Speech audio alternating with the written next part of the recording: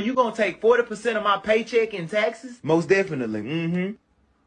And then after you tax my check, you gonna tax me on anything I spend with the money left from my check that you already taxed. Oh, you getting it now? You this close. You this close to getting ready to chase the American dream. So let me get this shit straight. Bitch, you gonna tax my whole check.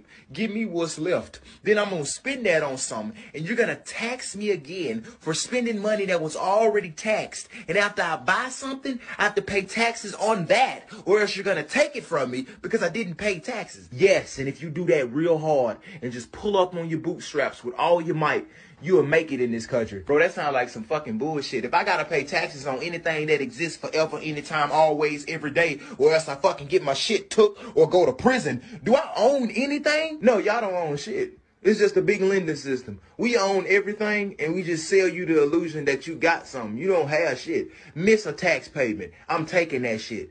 Miss another one, I'm taking your fucking life. You're going to prison. Don't like it? Leave.